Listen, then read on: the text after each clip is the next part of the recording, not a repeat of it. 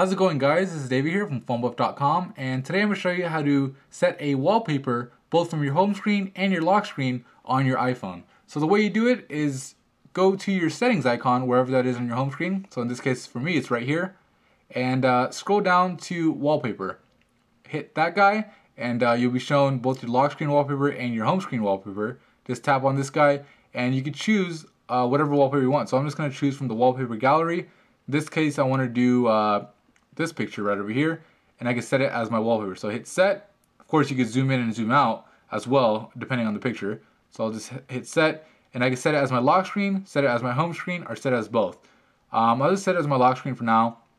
I'll go back and set this one as my home screen. So hit set, home screen, and now when I go home you can see that's my home screen and my lock screen is set as a flower. Alright, that's it for me. This is Dave from phonebuff.com. Thank you for watching the video, and don't forget to visit phonebuff.com for more cell phone news, reviews, and how-tos. Thank you.